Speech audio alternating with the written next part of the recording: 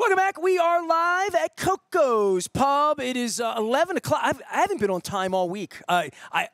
Every single guest has either been on late or later for most of the week. But we're on time today, and I'm not even keeping like a hard clock today.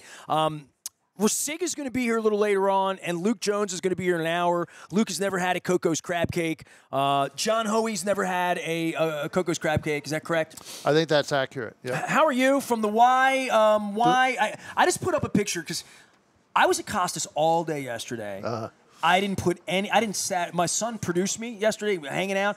He took no pictures of anything I did. I took no pictures. We went off the air twice. I got back on the air within 3 minutes, and then. I cried 5 times yesterday because people were making me cry. And we had a whole bunch of canned goods. And I got home at like 7 o'clock. My back hurt. I didn't have one picture on my phone. I didn't take any pictures. So I yelled out online, hey, take some anybody took pictures? And then I got inundated with everybody who took pictures. So I put them all up. So today I put it up. And my status was, why not? That was my status. Why not? Why not? John has been a member of YMCA for many years. And the Y, and I didn't even... Marcella, I'm telling you, I had serendipity this morning. Marcella's going to be the next guest, all right? So she's out here. Nice. This morning, I have a Pacifica belt buckle collection, about 120 belt buckles. They're from the 70s. They're all rock and roll belt buckles. Cool. I always try to theme myself and pick one that means something today. Like, I picked the Peter Frampton one based on a song, last week, Do You Feel Like We Do? The day that the Orioles got sold, I wore that one, okay? Seriously. So this morning I'm in there about 7 o'clock, and I'm beaten up, my back hurts, and it's day 3, and I'm wondering why I did this and how. I know why I did this, but why I did this. And I looked up, and the first belt buckle I saw was the Village People. Oh, yeah. So hang on. Hey, this had nothing to do with you. This has nothing to do with you until 30 seconds ago. I looked up at this Village People belt buckle, all right? And I said, I looked at it and I thought, all right, I'm in Lauraville, and I'm thinking to myself, all right. And I thought of Marcella, and I saw your face, and when I saw this, I thought of Harvey Myers. Harvey Myers was the man who owned the Emerald Tavern back when I was the DJ there, and Marcy and I were there watching Sunday football, and every Sunday night, Harvey would run around the bar and give free beer out, and we would play YMCA. And instead of young man, we would yell, Harvey, Harvey. Nice. Yep. And he would dance. He was this big old jolly guy, drank Diet Coke. And look at her laugh. She's laughing. I'm going to talk to you about this 20 minutes.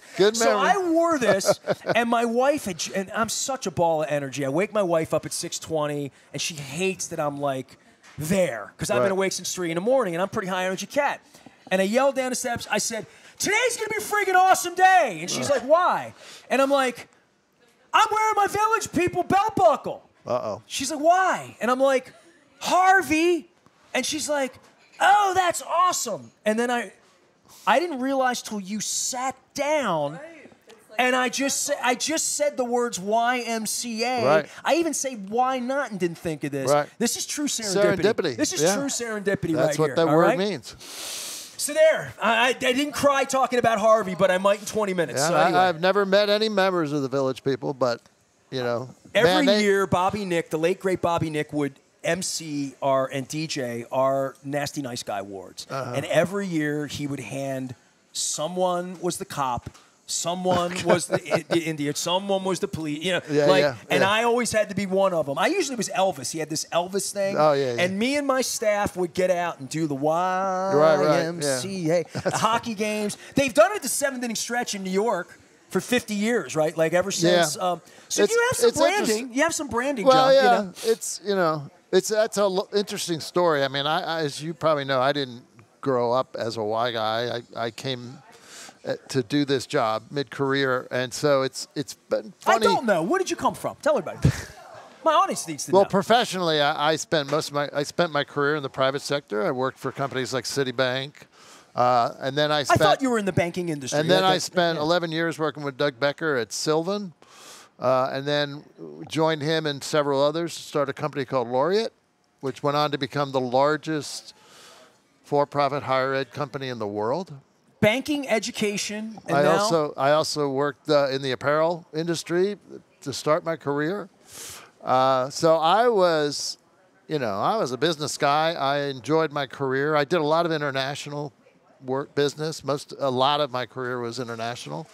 So you flew a lot, is what you're saying? You have frequent flyer miles? I have way too many miles and way too many stories. But next time. Well, that's a rabbit hole. So I'm the, I'm sort of the guy you would never have expected in this role. So I never thought about the Y whole. I probably had been a member of maybe the Y once in my life.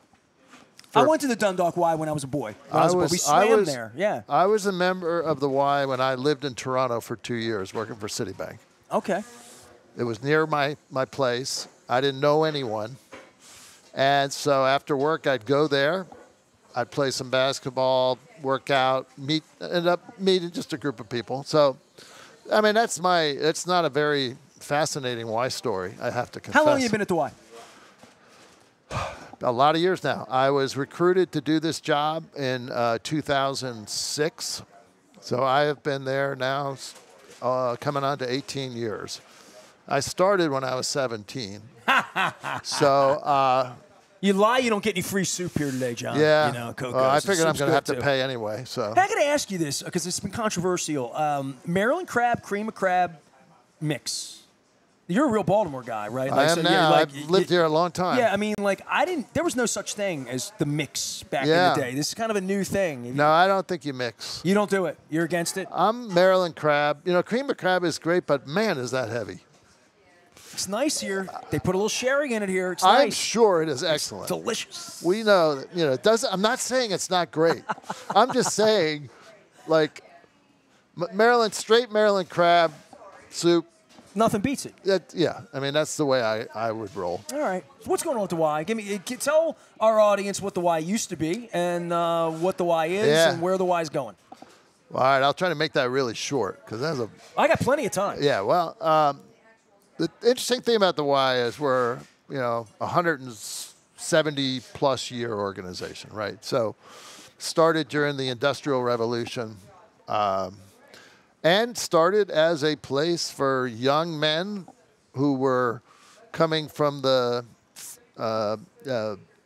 outlying areas into cities as we started to industrialize as a country, who were wreaking havoc because they were a bit out of control. First time in the city, And there was there's a lot of opportunity. A lot of opportunities in the 1800s to in make Baltimore City. Baltimore City. We were the fourth biggest city in the country at that time, right? And it started in London, but then came to Boston and sort of just came down that East Coast. The major city started a YMCA, and so.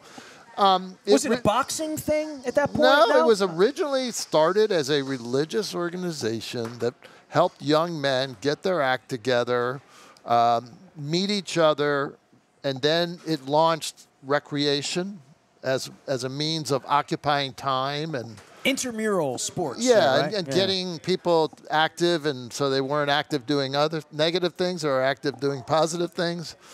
And then over time, like so many things, it had to evolve and adapt to meet the needs of a changing world, changing community. In the case of Maryland, Central Maryland, Baltimore, a changing town. So if you then fast forward, so along the way, created a lot of things, invented a lot of things.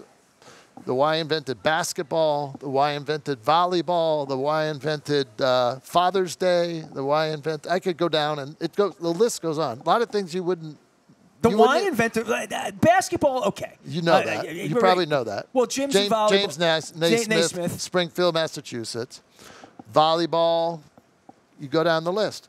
So, and those things were simply ways of coming up with programs or activities that came out of creative minds. But Father's Day was about dad and son, yes. Or dad and daughter, maybe even then. Well, maybe not daughters then, about right? emphasizing the role of fathers. Right, okay. And then over time it became just another reason for somebody to buy you a golf shirt. Right, or tie. Or a tie. Or dinner at Koco's or something. That's well, that would be too. Probably the most useful gift. I hope so. If you fast forward all the way to today, what we really are is we're an organization that serves the community but ultimately builds a sense of community. and it instills a healthy, inclusive, connected community. And we are not a religious organization anymore. We are, we simply talk about the why. We serve more women than men. We serve, our employee base is 2/3 women. But we're there to serve the community through a wide range of things. So most people know our centers, our Big Y facilities, but we're the largest youth serving organization in the state. So we're the largest early childhood provider in the state. We are the largest community school provider in the state. We serve probably as many seniors as virtually any entity you could name. So what we do is, through various means, we reach people where they are. We serve individuals, families, communities to help make them healthier, more connected. We partner with families to help kids through life. You know, I'm a parent. You're a parent. You were a kid once. I was a kid once. At the Y in Dundalk, when, and I'm sure it's changed. Neither one of us, I'm sure, were perfect kids. I mean, maybe you were. Well, I mean, I had a great neighborhood and great parent. I'm from Dundalk in the 70s. Yeah. We had a support system there where neighbors looked out for neighbors. We had a backyard to play in. I talked about St. Peter's Church the last 2 days. We played stickball, baseball. You had a community, whether you even thought of it that way or not. And those communities still exist. That's a blessing. But communities have frayed. And so, I grew up in New York, but same thing. I mean, we didn't even know it, but there were moms, I'm sure, looking out for us that we didn't even realize, as we did dopey things around the community. Yeah. Harmless, but dopey things. But we're there to really support the community, to help people stay healthy, active, engaged with each other, engaged with their own families. And we do that through so many different programs. I always tell people, I can't list all our programs. It would look like the Dead Sea Scrolls. You can't operate at the scale we operate at unless you do a lot of different things. And you can't just do it out of our great Y family centers. You've got to be in schools. So we're in something like 80 schools around the region.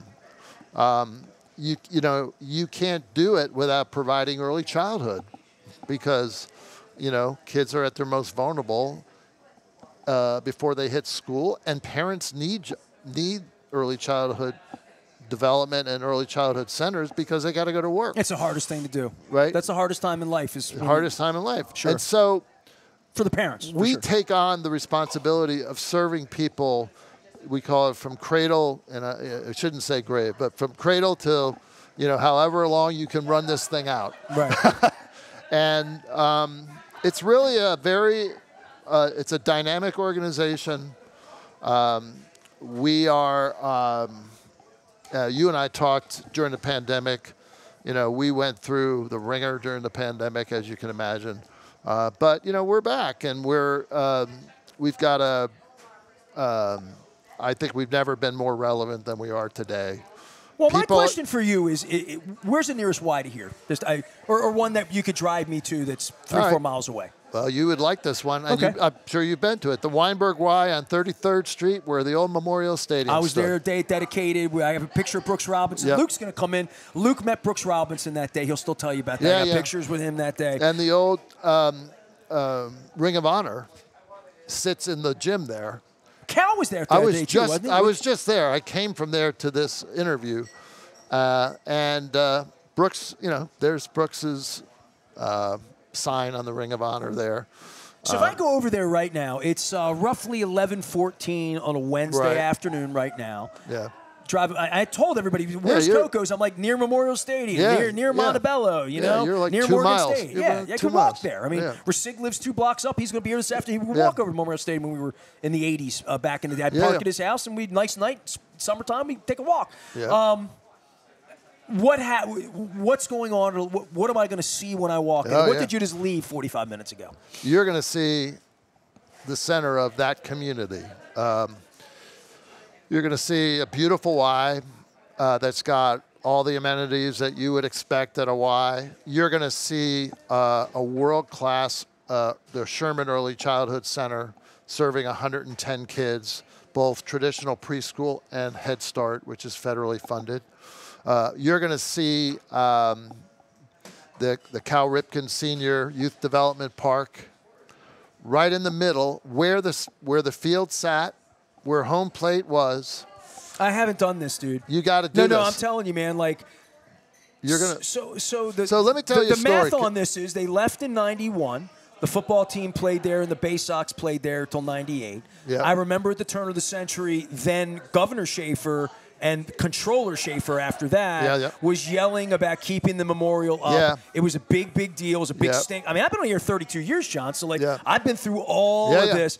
And then it got torn down, and I literally met my wife in '03, and the first good 5 years of our marriage, I would refuse to drive down 33rd Street because the stanchions weren't there, and it made me cry. It made me really, really feel let me tell empty, you know what I mean, to do that. But I went back, and now I can do it. I don't think that way anymore, so I'm ready. I'm ready to come back and walk the bases. Well, here's some good stories. I got a couple. I haven't done that since 1998. All right. Well, you should meet me there someday. I'm done.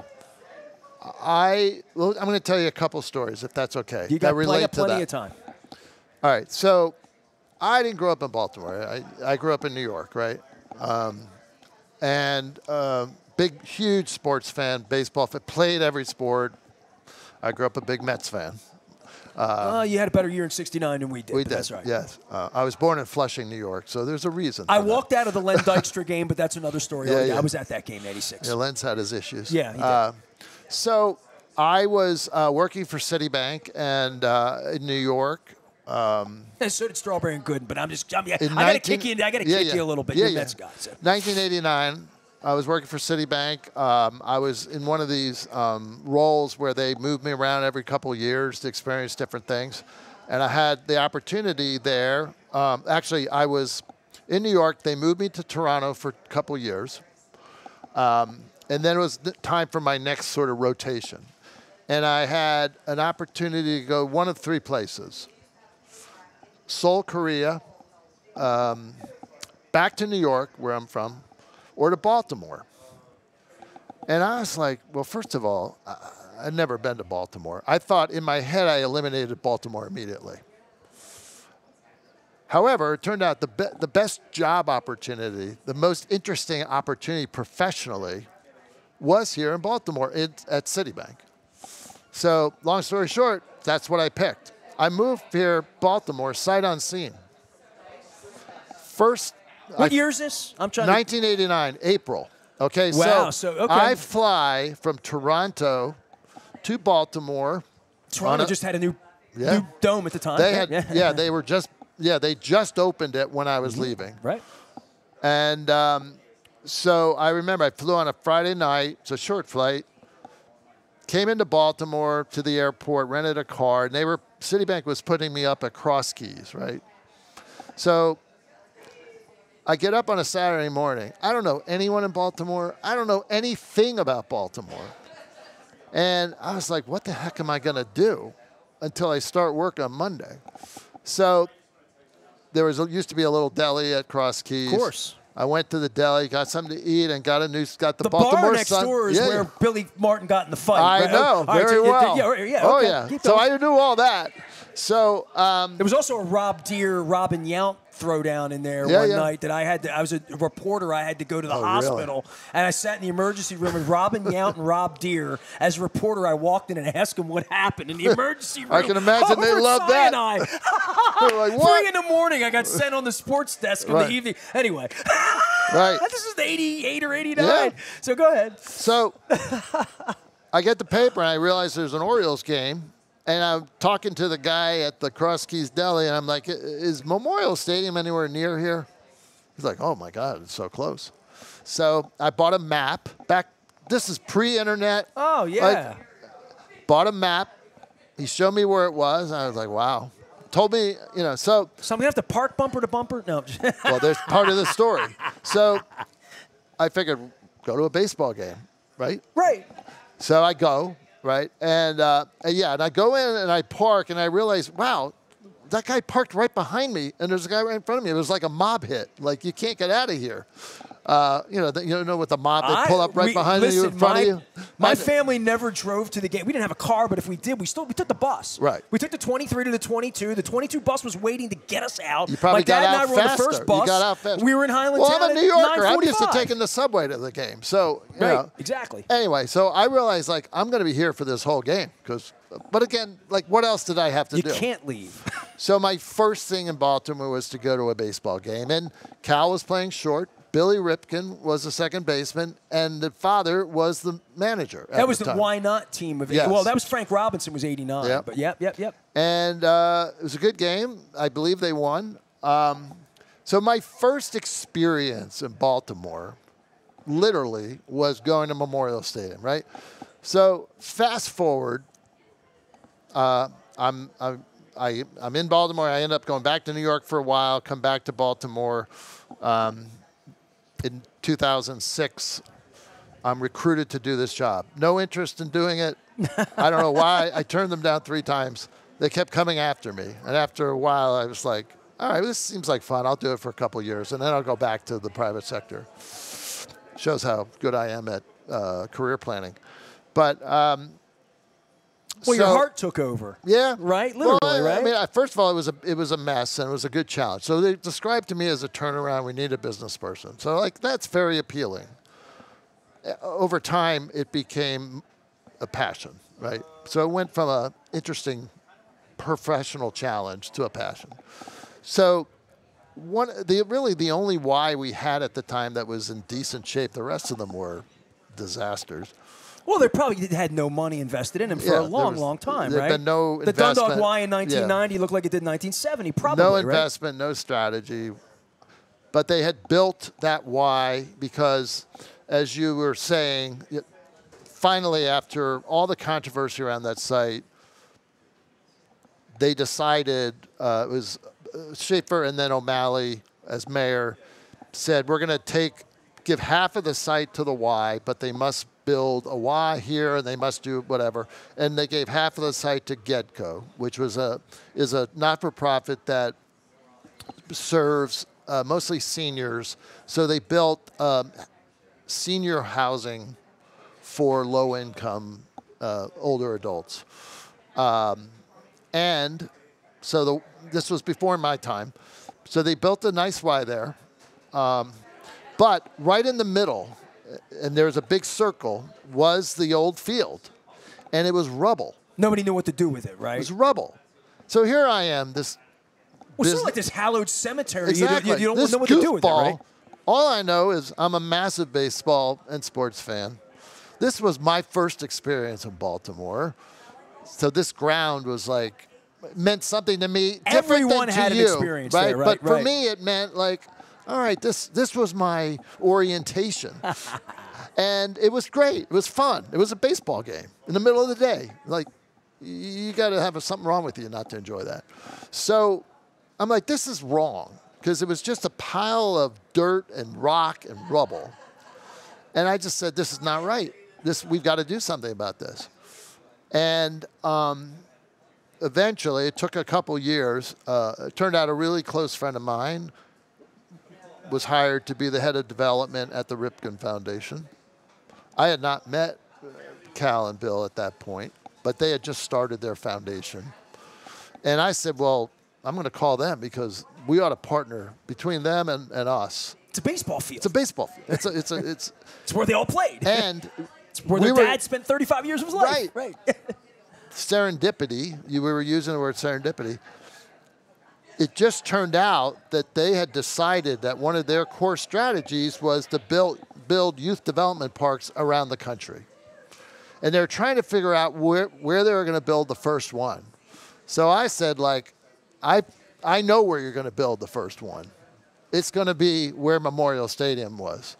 And so I ended up talking to Cal and Bill and this woman, Carrie Lebo. Owner of the Orioles, Cal Ripken. That guy. Now they own. I love saying that. And the new and improved Oriole. It's great. We can talk about that later if you want. But I want to. We've been talking about that all afternoon with Luke and Rasig. It was immediate for them, too. Like, there was no... Everyone sort of realized, how could we not do this? Right. And so they built they helped raise the money, and then we jointly we got this beautiful turf field built. It's a baseball, but multi-purpose. So any sport, lacrosse is played there. Everything, Right, sure. lacrosse, soccer, football, and it's beautiful. And they named it after their dad. So it's and that's beautiful. That's exactly right. So it's the Cal Ripken Senior Youth Development Park, and I'm ready. So you're going to see that. Spiritually ready. And I will tell you one other story related to that, and we'll move on. I didn't like going there that day with You're Brooks going to Robinson. like it. You're going to like it now. It's supposed to be a stadium, and my Right. dad's supposed to be alive. And You're going to like and it the Colts now. are supposed to be. I'm not going to be a get off my lawn Right. guy. I mean, I'm all for change. It just took me Took a while. emotionally a little while. And to the Orioles, to the credit, they built something called Camden Yards, which turned out to be a beautiful ballpark. And we shall host a parade there that John Angeles will not attend. Exactly. I've been saying that for a long time. John Hoey's here. He is the why, and not like the village people like my belt buckle, but what can people do to help participate, stop? Probably the one thing they could do in our audience, just drop by a Y and see what's going on. Yeah. Because that would be the first ticket Yeah. to say, it probably isn't what you remember or think it is, right? Yeah, and I would say, what can you do to help? I mean, join the Y. I mean, it's good for you. It's good for your family. And it is funny. I mean, I've had that experience with folks. They've come into Ys. I brought them into our Ys, and they look around like, oh my God, can't believe this is so beautiful. I'm like, of course it is. We don't do this. We're proud of this. We do when we do a Y, when we do a program, when we do it first class, first rate. In my view, I don't care who you are. I don't care where you came from. I didn't come from much, I can tell you that. When you walk into a Y or you walk into a Y program, I want you to feel like $1 million. I want it to be beautiful. We all deserve the best, right? So you're not going to have gold, plated toilets there. That's not what I'm talking about. But state-of-the-art, beautiful, bright spaces, welcoming people, clean, modern equipment, engaging programs. You're going to see people from all sections of society. You're going to see the wealthiest people in Baltimore as members. You're going to see people in the middle of the income bracket. You're going to see people at the bottom of the income bracket. You're going to see all races. You're going to see all parts of our society. That's who we are. There aren't many places you go anymore, Nestor, where you get to see all of our society. We've kind of sectioned everything off.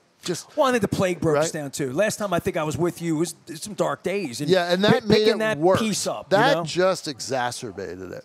So, but also so you're illustrates gonna- a need for you though. yes. Right? I mean, we talk about the problems with kids in Yes. summer, and I've been talking about early childhood education with other people the last couple Yeah, of yeah. days, and there's more of a need forever after the play. And that's why I did the crab cake tours. All these places needed business more than ever after the plague, and and conversation and what Right. I do for a And living. Exactly. That's well, you that's do what it for I a wanted living. to do. Coco's, yes, it's a restaurant, bar, great food. Fabric of the community. But it's a community. People come here not just for that. You could sit at home and eat a crab cake. And they encourage you to pick them up in curbside. And by the way, I'm going to take one on my way out for lunch. Don't do what I did and put it in the toaster oven and try to get it out with tweezers. No. Don't do that. I'm going back They're to still my mad office at me here and that eat it. I dropped a 4-ounce crab cake and I had to tell the story about it. Yeah, you I'm can't do that. Still got the shakes from that. Can't do that. So you could join the Y. I mean, you can engage with us. You can run the turkey trot. I mean, Whoa. That's in Thanksgiving? Thanksgiving morning. All right. That's your Super Bowl? Yes. Last year, we had over 15,000 participants in 6 locations. That's a lot of people. The governor came 2 years prior. He was supposed to come this Thanksgiving, but he got sick, unfortunately. It is one of the largest events in the state. It's a lot of fun. It's run Thanksgiving morning. As I said, 6 sites around the region. No, you got to run before you eat. One of those is Weinberg. Is at the Weinberg Y, by the way. So we get a lot of engagement that way.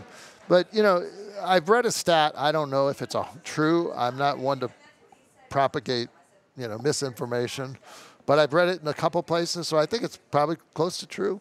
It says 70% of Americans have had some experience with the why. Okay. And so there's lots of ways to engage with us.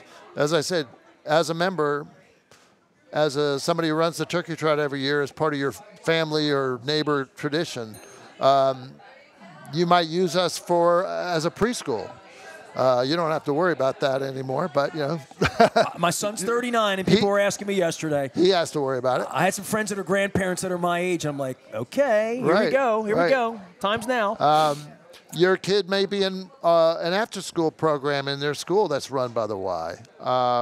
Summer camp. Well, you keep saying Weinberg. I've had Harry and Jeanette Weinberg Foundation on Yeah, what yeah. they've done. The philanthropy, and I should have had Matt Gallagher on from Goldsecker this week to really, because he's so good at talking about that part of what Right. happens for people like you, that these really rich old people from a century ago left a whole bunch of money behind. Right. And all these years later, what was supposed to be done with it is helping somebody right over here at Memorial Stadium Yes. do something today, right? And the Weinberg Foundation, obviously they gave a lot of money to that project, but they support us on an annual basis, and they support all our youth development work because they know how important that is.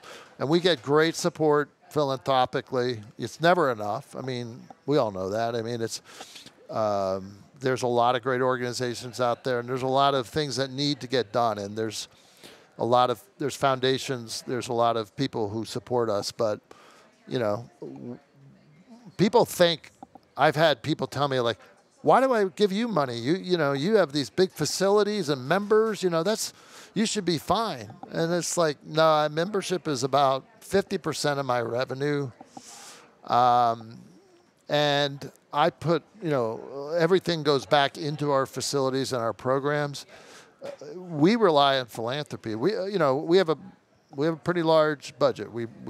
Our budget is over $100 million a year, but, you know, about 100 million locally, Central. Yes, just Central Maryland. Okay. Wow. Okay. I have about 3,000 employees, so we're huge. To make that all work, about 20% of that is philanthropy. Okay. Otherwise, it doesn't work. I keep my prices low so that people have access. I scholarship people who can't afford. My job is to get everybody involved. So if I was running the Y as a for-profit entity, and I have some experience running for-profit entities, and the model would look different. And I wouldn't spend any time worrying about getting people with lower incomes in. I would just focus on people at a certain income level and above. Well, that's what we're getting with sports and different things. Yeah. It's like you can't afford to play, right? Yes, Everybody exactly. can afford to play at the Y. Everyone can afford to participate. And that's at our core who we will always be. And that's why, you know, we have people who get what we do and why we do it and how our model works, who fund us. It's a more complicated story than someone that does one thing in one place. And we need people to do stuff like that. So one's not better than the other, but our story's more complex because we do a lot of things and we do it at scale. And there's a perception by some people that, we have all the money we possibly need through membership. Or there's a money tree. Yeah, like we're just printing money in the back somewhere. John Hoey's here. He is the Y, and, you can ask him why. Go find him. We're doing a thing here for the Maryland Food Bank today. We're at Koco's. We're doing live radio all week because I'm crazy and it's old school. And it really feels right. If you want to stop by, bring canned goods, dried goods, all that kind of stuff, we would love to have that here at Koco's. We'll be at State Fair in Catonsville on Thursday. Friday, we're going to be at Pappas in Cockeysville. It is a cup of soup or bowl. I'm clever, right? Yeah, If you say that real Very fast. We used to do Radio Row out at the Super Bowl. Yeah, and I've yeah. already pointed out the weather's better here. We're at Crab Cake Row, and it is Cup or Super Bowl. Our friends at the Maryland Lottery, I feel like Oprah. You get a lottery ticket, John Hoey. Right. So there you go. 10 times the cash. Our friends at Window Nation, 866-90Nation. I got the wacky hat. I did windows a year and a half ago. I'm saving money right now with my electricity. I'm going to do doors this year because I can see the daylight under the door. Oh, yeah. So I need to do something about that. Also, Jiffy Lube Multi-Care supporting us. Our friends at Wise Markets and Royal Farms sort of put me up to this. I saw Jamie Costello. I was shopping at Wise at Udawood back at Thanksgiving time, and my wife parked away from the front door, and there was 3 giant tents set up, and Jamie was doing a live thing with Carmen Del Guecho, who's going to be on the show first thing Thursday morning at State Fair from the food bank. And Wise has been my partner forever. And I don't know, the seeds of all of this, I cried about it on Monday, but I can tell you, my dad stood in soup lines in 1929. My dad was from Scranton, Pennsylvania. Yep. Came down here to work on the Bombers. That's how he got here in the 40s in Essex. Right. And my dad would always say to me, my dad never voted for a Republican after Herbert Hoover. So he always thought the song that All in the Family, you know. Yeah, those were the days. Yeah, right. We could use a man like Herbert Hoover again. Yep. My dad would just curse a blue streak in the 70s about that. So but my dad starved in after the Depression, 1929-30, and stood in soup lines. I haven't spent a night of my life without food, but you know what I mean? And all along the last 2 days, all I've heard about are kids that are going to bed hungry in this city and in this area, in this region. In this region. In it's every not neighborhood. just the city. In every neighborhood. People think it's just the city. It's across the place. And by the way, we partner with Maryland Food Bank. Carmen's an awesome guy. We actually have put food pantries in several of our Ys. Good. And we do a lot of work in the food insecurity world. A lot of our community schools, we have food pantries there. So I understand that issue. I agree with you. I mean, and organizations like ours and Maryland Food Bank, we know we can work together to get more done than by working separately. So there's a lot of good stuff that goes on in this community that people don't understand. And it's not just one of us doing it on our own. It's banding together to do stuff that needs to get done. No, that's why I did this week. I mean, I just felt like we're not going to go to the Super Bowl and do that after 27 years. We're going to do something bigger and better and more local and more meaningful. And, all these years doing Super Bowl, I'm going to run some of that next week, some best of. And you want to hear Dan Marino or Joe Montana or any of these people we had on the show. They all had a cause. They all sat down and they were doing this for that, and oh, by the way, this is for the kids, or this is for education. I mean, there was always an angle. I do this for the why, or whatever that angle would be for people. And I thought, well, if I'm going to be blackballed by the National Football League after 3 decades, I'm going to be very welcome at Koco's and at State Fair and at Pappas and at Fadley's and at Costas, and we're going to do a good turn. So I appreciative of your friendship over the years. I think I met you in the hallway at my house 20 years ago. Am I correct in saying entirely that? possible. They were throwing a party at there was a condo that was across the hall that did a holiday party every year. I think that's right. It was an insurance group, Zurich. Zurich Insurance owned the condo adjacent to my hallway for years, and they sold it to a regular person years ago. But you were at a holiday party, and I was in the hallway, and I saw you. So 20 years later, it's great to have you on and learn. And neither of us has aged. That's a great thing. We'll go to that Mets-Orioles World Series. Yeah. Second generation. That'd be fun. You have any 69 memories or no? I have a lot of 69 memories. Let me tell you a quick story. Well, I'll tell you, Ron Swoboda was never welcome back here. Yeah. I'll tell you. Well, we never let him east of Fells Point again. I was 10 years old. Huge Mets fan. Mets were terrible. They were terrible. They were still a new franchise then.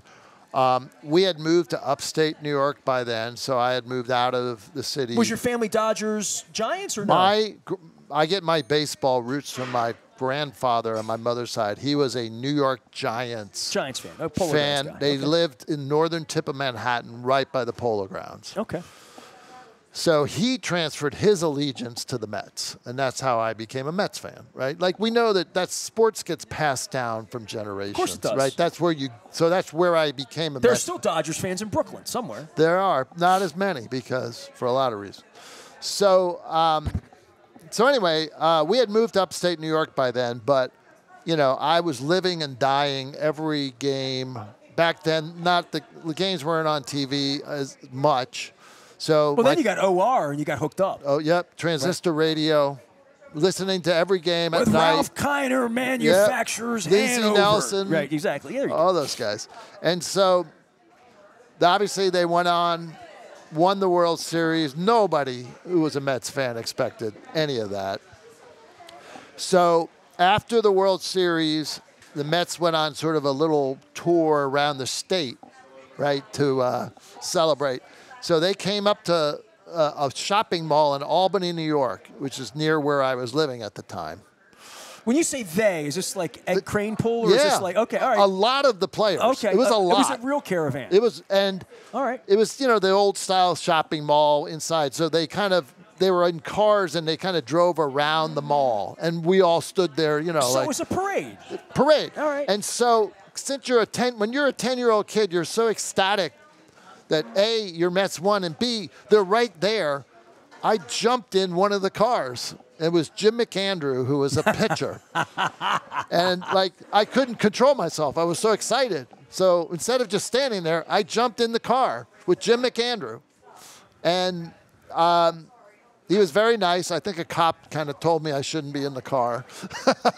I'm sure my parents were mortified. There was a picture circulating last week that someone here locally found and put on one of the heritage sites. And it's Louis Aparicio in the 66. He's in a car in the 66 parade. Well, that's very much how they used to do it, right? Right. I mean, and it had his name on the side of some beautiful blue Impala from 1967 or something. There it is right there. I don't know. You tell me what kind of car that is. But there's Louis, the Carling Brewing Company. I'll show you that. He had a sponsor. Right. Yeah, there was a sponsor, and there's the car, and there's Louis. And Louis was in the 60s. So this is exactly what you're talking about, Same right? thing, yeah. right. And again, imagine you were 10 years old. You might have jumped in the car, right? Well, I've done a couple of parades here. We thought we were going to have some parades last year. We won a couple of divisions around here. I got to let you get out of here because Marcella's going to come on. Marcella's doing this whole thing, and if you want to come over here and give cash to the Maryland Food Bank, she's going to hook you up with like a $25 gift card. So we're very appreciative of that. So come on over, give some cash. Come on over, bring some canned goods. Come on over, bring some dry goods. It's all for the Maryland Food Bank. It is a cup of Super Bowl. We're calling this Crab Cake Row. And John Hoey's about to have his mind blown here because he's got the Weinberg thing right over at the 33rd Street in the Cal Ripken Sr. and he can walk here. You might have to walk back if he eats this 11-ounce crab cake over here, but you're about to have your world change here today. We're going to get you a cup of Maryland crab soup. We're going to get you a crab cake. And tell folks how to just go to the Y, right? Just go to the Y. Yeah. Okay. All right. A lot of people have websites and this and that. You keep it nice and simple. Our friends at the Maryland Lottery are keeping it simple, 10 times the cash. I'm giving these away all week as well. We'll be at State Fair all day Thursday, Pappas and Cockeysville on Friday. On Saturday, I'll rest. And then on Sunday, I don't know if you this, John, they're playing a big game. It's a big game out in Las Vegas. It's the 58th time they played the big game. We're going to be at Hollywood Casino in Perryville. There won't be any purple in that game. My wife and I went to Hollywood Casino for the Flacco. It wasn't. We saw the Flacco when they lost. Yeah. But we were there because we didn't want to get Peacock.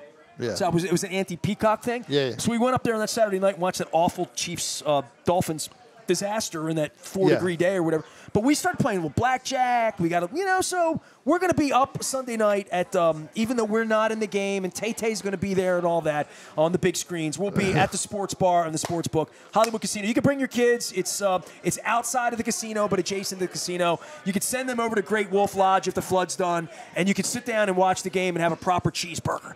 My twin girls and my wife are going to the lodge this weekend with friends because I have twin girls who turned 14 this. Well, so you bring them up, and about 3:30, 4 o'clock, come on over. I'll buy you a beer. We'll watch a pregame show, and they are beautiful. I mean, it's a Vegas style facility. I mean, it's beautiful. So come on up, Hollywood Casino, Perryville.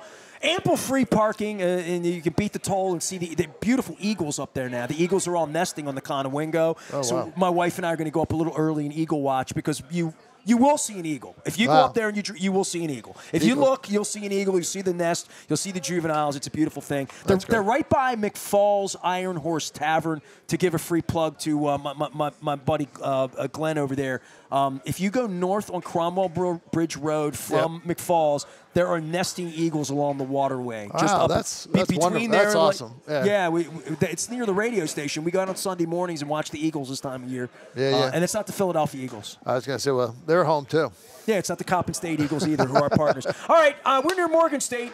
Don't tell my Coppin State friends that, but we're over at Koco's. I'm getting a crab cake as big as my head right at 5:01. But between now and then, Luke Jones will be here. Mike Rosigliano is going to be here. We are going to do some brain injury stuff later in the day, and we've done some community and charity here in the morning. But we're going to do a lot of sports today, man. I haven't had Luke in all week. Yeah. I don't know if you know, the baseball team is going to get sold. So there's news, and we got the football thing happening too with all the Ortizes and the Anthony Weavers and the Mike McDonald's. So Rasig and Luke, lots of sports today, but so stay with us. It's officially 11:45 right now, but we're at Koco's. Come by and say hello.